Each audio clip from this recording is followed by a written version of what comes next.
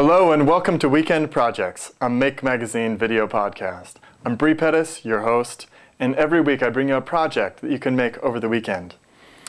Today I've got a really cool project for you. I'm going to teach you how to make a pinhole camera. Yeah, that's right, a camera without a lens. Now we've got a couple options for how to do this.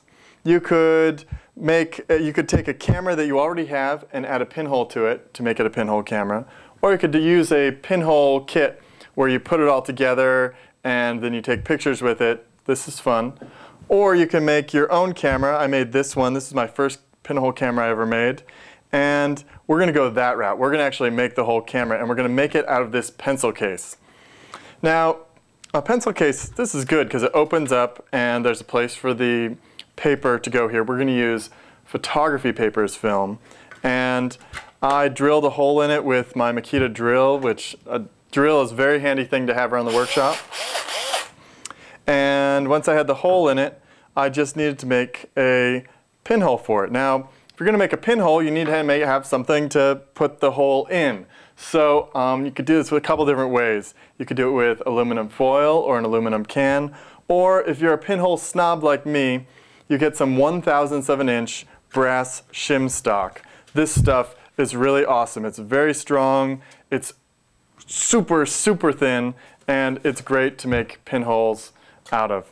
So I cut a little piece out, and I'm going to go ahead and take a needle. And you'll notice I've put this on a piece of paper here.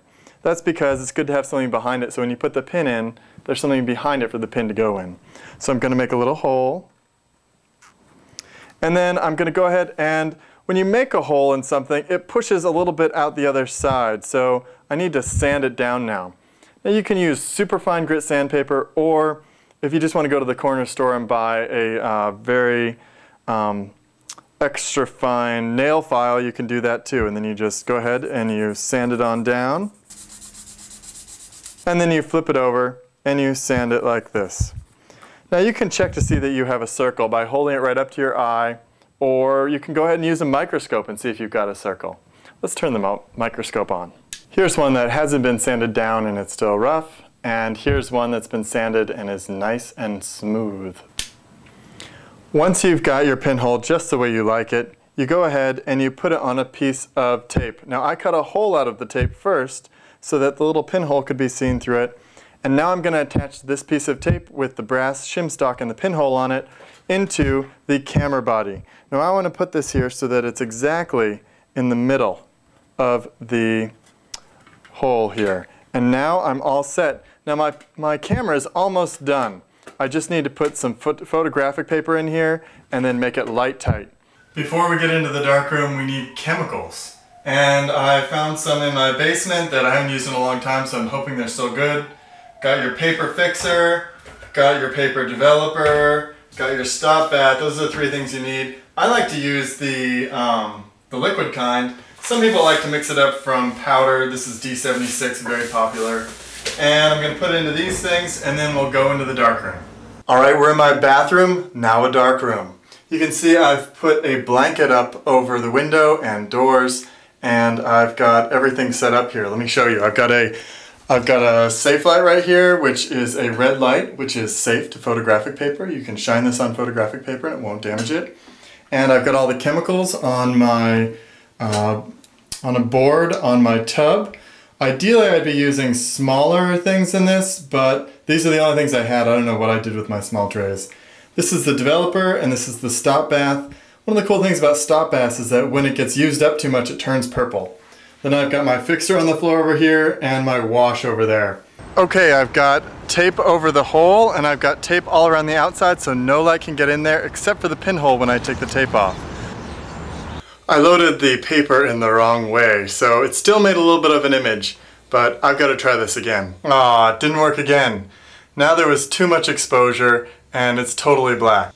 Now this is just the way pinhole photography works. You try it, it's too short, you do it the wrong way. You try it again, you do it too long, and hopefully I'll be able to do it one last time and get it just right. Okay, third time's the charm, right? Making a camera is easy. You just poke a hole in a box. Developing the negative, that's also easy too. You just throw a bunch of chemicals in a dark room. Now, printing a print from your negative, that's easy too. You just take your negative and you put it down on a piece of photo paper in the dark. I put some glass over it, and then you switch the light on. First time I did this, I left the light on for about 2 seconds, and it came out too dark. So then I just flipped the light on, just right on and off, and it was too light. Then I just turned the light on and then turned the light off, and it came out just right. Now there's a lot of details, and I'll make sure to include those in the PDF that goes in the blog post and the instructions, and that way you can just print it out and you'll be all set. You'll have all the information you need. As you can see, it's a trial by error kind of a thing. You got to try things over and then adjust them and make them better, and that's just part of the way it works when you make your own stuff. Okay, I'm Bree Pettis, and you've watched another Weekend Projects. Go out there, take some photos, and have a great weekend.